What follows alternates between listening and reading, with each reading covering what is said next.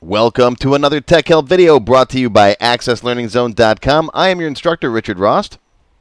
In today's video, I'm going to show you how to center text boxes and labels vertically in Microsoft Access. Today's question comes from Eric in Nassau, the Bahamas, one of my gold members. Eric asks, is it possible to center text vertically in a label or text box? I can do it easily in Excel, but Access doesn't seem to have that option. Well, Eric, the answer is no, but yes. No, in that Access does not have that as a standard option like Excel does. But yes, in that, with a little trick, I can show you kind of how to do it. So let's take a look. Okay, here I am in Excel. And just to show you what Eric is talking about, if you've got some, let's say a row across the top, right? First name, last name, and so on. Okay, and you want to make this row tall, maybe give it a little color, right? Let's go with light green. All right, and you want to center these guys vertically. Well, you can center them horizontally like that. All right, and right above that, here's the alignment to go vertically. See? Now, Excel, that's super easy to do. Access does not have these buttons. Okay, so we got to play a trick. And by the way, real quick, when I talk about vertical alignment, I'm not talking about orientation. All right, this is vertical orientation when you actually flip the text 90 degrees. Access can actually do that. I'll show you that in a second too. All right, I personally don't like the way that looks, especially in forms. If you want to do it in a report, okay, but in a form, no. So let me show you how to do this in Access.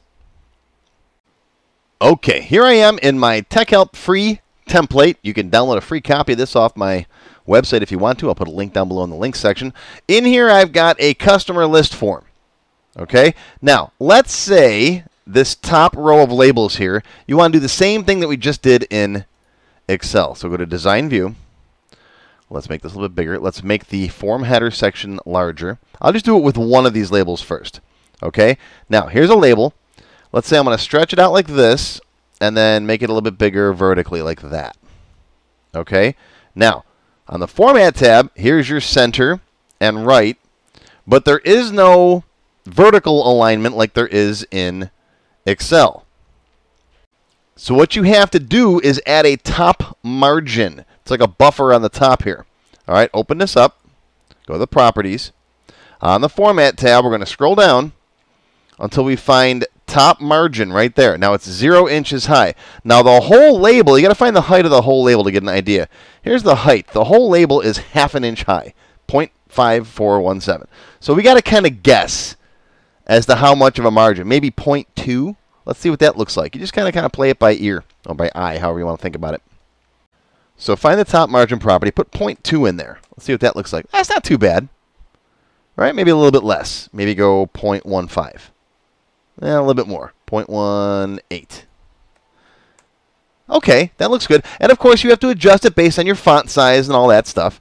All right, when you got something that you're happy with, all right, you could save that. And I mean, obviously here you'd want to add a little bit of color, because if not, there's no real purpose to do that. You could just move the label down.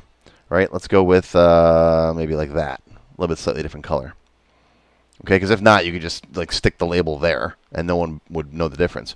This really is more handy in Access with text boxes. Let's put this guy back the way it was. Click. Let's go to the Format Painter. Paint that back here. All right, put him back the way he was right here. With labels, it's kind of silly.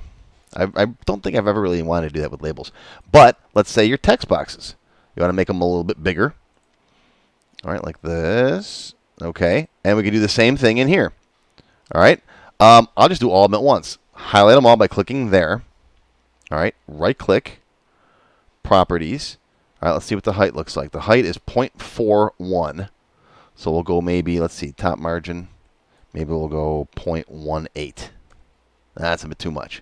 Let's just go 0.1. See what that looks like. Okay, there we go. That's not bad. See, now they're all centered vertically. Let's close that and open it back up again. See?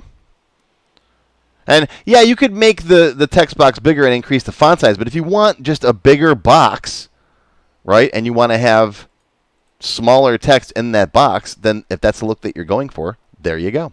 That's how you do it. Now, unfortunately, one of the downsides of this only really looks good if you have small bits of text, first name, last name, state, that kind of stuff. If you start getting into larger fields, like notes fields, or stuff that's going to wrap onto multiple lines, then it starts to do that. See?